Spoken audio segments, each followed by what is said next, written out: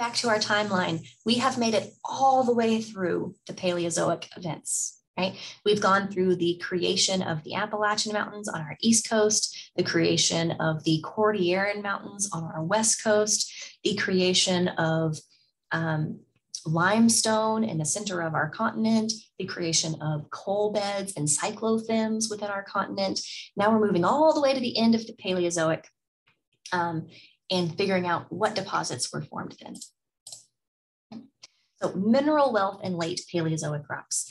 Although a great variety of mineral deposits formed during the late Paleozoic, the most significant ones are the fossil fuels. So the coal, the oil, and the natural gas.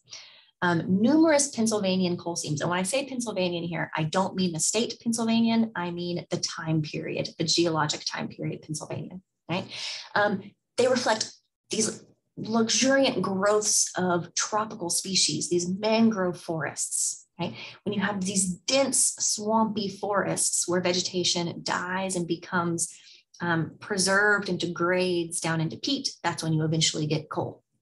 So plants that grew in these poorly drained, warm, swampy areas were frequently inundated, died, and that dead organic material was broken down by bacteria into a peat-like sludge with a really high carbon content. And eventually this high carbon sludge peat was then compressed and slowly converted into coal. So when we talk about US coal country, that coal that we're talking about was formed during the late Paleozoic. Right? The fuel that you use to drive your car around, the fuel that you use to turn on your lights in your house, the fuel that you use to boil your water and cook your food, there's a good chance that it came from coal, oil, and natural gas deposits that were deposited during the late Paleozoic in what is now North America. Okay. Now, that was happening in coal country. We also have a lot of oil and gas being found in late Paleozoic strata that was formed rather than on land, formed in the ocean. Remember, for a lot of the Paleozoic, much of North America was a shallow epicontinental sea. It was an ocean. And when you have an ocean and a lot of ocean creatures, ocean plankton dying, settling to the ocean floor, their bodies can eventually turn into oil and natural gas.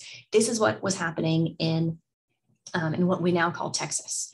So again, if you drove your car, if you turned on your lights, if you cooked yourself some food, if you use anything that needed energy to function, you're probably getting your energy from the late Paleozoic rocks. Or there's a good chance you're getting your energy from late Paleozoic rocks.